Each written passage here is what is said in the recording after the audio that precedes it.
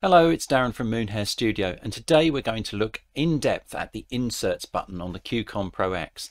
How can you control third-party plugins with any DAW?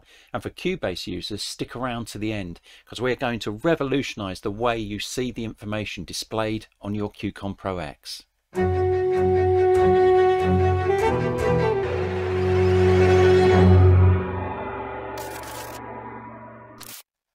Now, nobody buys a MIDI control surface to make life harder for themselves, but there are some functions which seem a little bit more esoteric, maybe a little harder to get your head around, and one of those I think is the Inserts button. It's really powerful because it gives you control over all of your third-party plugins that you've got on your FX chain, and you can do it without the use of the mouse.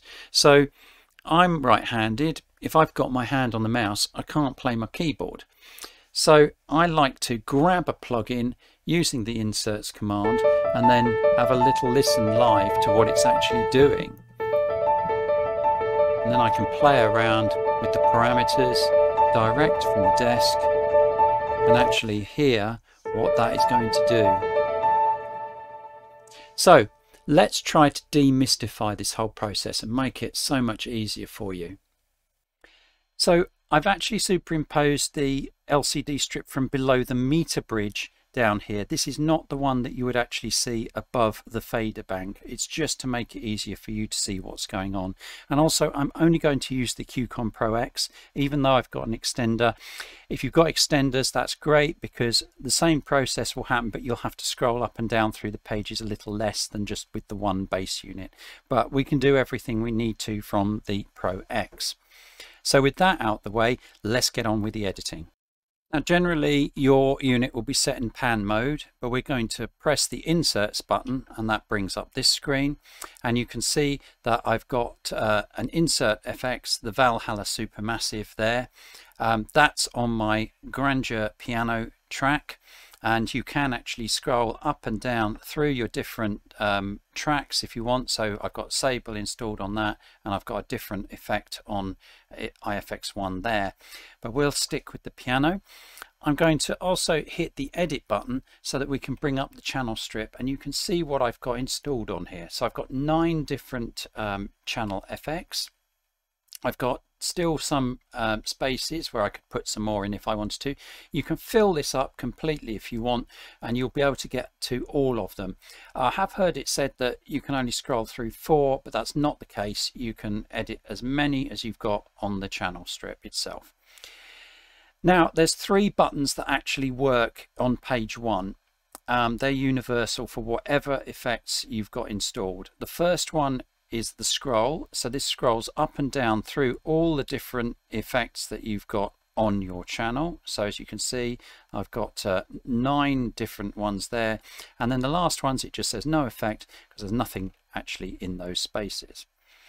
The second one turns your effect on and off, and I've found that the easiest way to do this, because you can just scroll backwards and forwards and it will do it, but if you push down, you only have to click a very, just one click will get you on or off, and you'll see that the LCD lights up when it's on and is blank when it's off. And then the final one is to actually step up and down through the different types of effects that you've got. So you could say move to one of the channels where we don't have anything, and then use number 3 to just scroll through the different effects that you've got stored there, choose the one you want, and then you're good to go.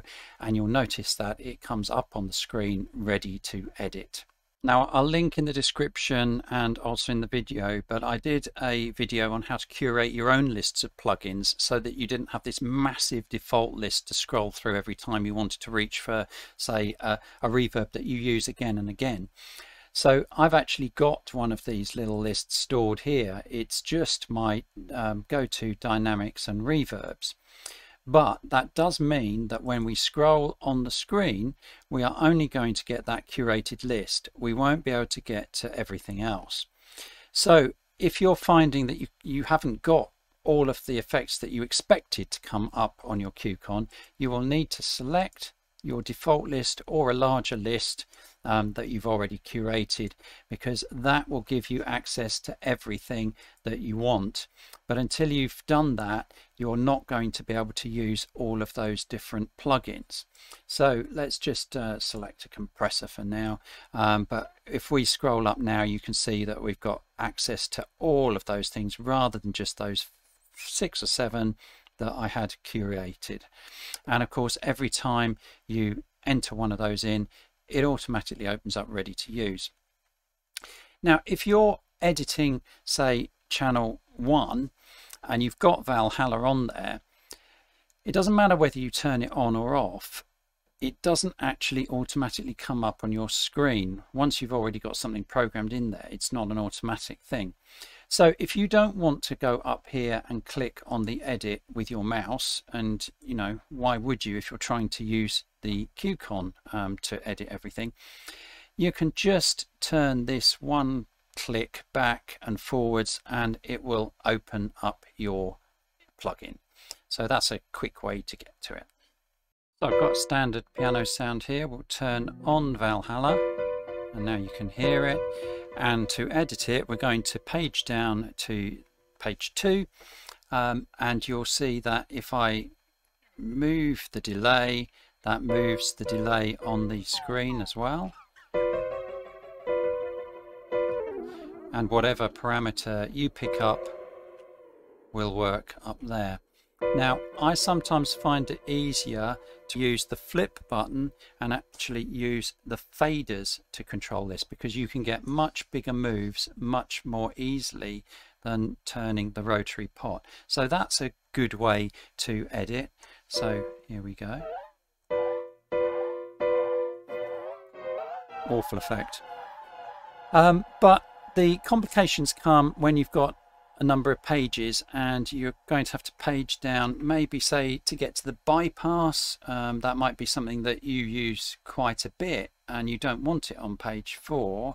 And I mean it's working, but it's not great to have it in that location.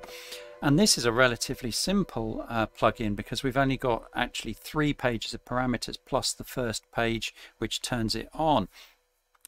If we have a look at some of the other, we'll page back up again and have a look at some of the other insert effects. We've got some that are fairly simple, but for instance this one, the amp rack, has 23 pages. And when you start to look at some of the screens that you get when you're scrolling down, you realize that this is stream of consciousness. You know, there's no way you can work out what you're doing with that plugin. So I'm going to show you another method of using complex plugins, or certainly plugins that are your go-tos, that will make it much easier for your workflow. So on my previous video about using third-party plugins, I had an interesting comment from Henry that said in Cubase you can use the remote control editor to actually make things a lot more straightforward. So let's have a look at how we do that. So using Valhalla as an example, what you would do with your plugin is you click the functions drop down here and select remote control editor. And these are the various pages that you will see displayed on your Qcon. And you can see that some of these names are quite long. Really, for the Qcon, you don't want anything that's more than probably 6 letters long. Otherwise everything starts to overlap. So you could literally just retype these, and we could call that warp, for instance, which would be easier to see. Delay, and then when you apply that, you will notice that it changes on our screen here, and you can see that this is much more easy to read. Likewise, if you've got something that you really want on that first screen, you don't want to be scrolling down, so the bypass, for instance, you can just click, drag and drop, and then that will appear there. As soon as you hit apply, you will see that on your main screen as well. So there's a lot of scope to reorder things and rename them. But also, if you're really just looking at something where you've got, I don't know, up to 8 controls that you use regularly and the rest you very rarely touch, you could in fact just learn it all from scratch. So if we click on remove all assignments, it'll ask you to confirm that, and now you've got a blank page. So let's click on this assignable knob. We'll click Learn, and we'll put feedback on there. I will change the name because it's quite a long one. It's eight letters long, so we'll just change that to feedback. And you can see you've got a main label. You can change for different letter labels if you want, but we'll just stick with that main label. And next we'll click on this one and we'll select warp, and we'll name that warp. And this one, for instance, delay, and we will just call that delay. Oops. And if I apply that now, you will see that we've got page 1 and it's just set to feedback, warp and delay. So I can immediately get to the things that I really want to use. And you could put as many as you like in and reorder them in whatever way you like. But that way you've got the stuff that you want and it looks nice and neat on your screen. So if at any stage you completely mess this process up and you want to start again, you can restore the factory defaults from here. Just click on that, click apply, and you'll be back to where you were. If you don't need all of the pages that you've got here, you can easily remove them just by clicking on these little minuses here, but you can also add pages. So if you decided later on that you wanted to add more controls, then that's perfectly all right, and you can just add as many of these pages as you want. So it's quite a versatile system here. Now once you've applied it, that is saved. You don't have to do anything else. You can close the remote control editor down, and if we close this down, then the next time we actually turn it on and bring it up, you will see on your screen on page 1 that we've just got the things that we actually programmed in, and that will be in there permanently. So that is a very powerful way to get to the real nub of the controls that you want for your go-to plugins. I mean, obviously you probably won't program in 300 plugins, but those ones that you're using again and again that you just want to get to straight from the Qcon, then that's a really useful way of doing it. So one of the questions I've been asked is whether if you have an extender fitted, it displays more information, and it does. The pages scroll over to however many extenders you've got. So if you've got 3 extenders, you will be able to see 4 pages of information simultaneously. You may not have 4 pages. I mean, we haven't on this particular one. Now that's an advantage, but it could also be a disadvantage with those bigger setups, in that this page 1 could be way over to your left and a little bit inaccessible. Now on my system, I've just got the one extender, so what I would probably do in this situation, I'd rather have it on my Qcon, so I'll just drag these down to page 2, and then when I display that information, it's just going to come up on my Qcon and my extender remains blank, so everything's nice and close to where I want it to be. And likewise, if you've got 3 extenders and you want to have the information down here, or maybe on extender 2, then you could just add an extra page and then you could drag everything down to page 4, and that would sit nicely on your Qcon Pro X. And you can just be creative with this process. You might decide, if you've got an extender, you always want your bypass button over here on the extender, and then you're just going to use your Pro X for those main controls, and this is a format that you could use. Stick that on page 1, so it's on the extender channel 8, and then I've got my controls over here, just accessible on the Qcon Pro X. Just create. Do it the way that you feel is going to work for you. So I hope you enjoyed that video. Please give it a thumbs up if you did. You don't have to subscribe to this channel, just pop in every now and again. And obviously leave your comments below, because that's what generates these videos in the first place. And hopefully I'll see you on the next one.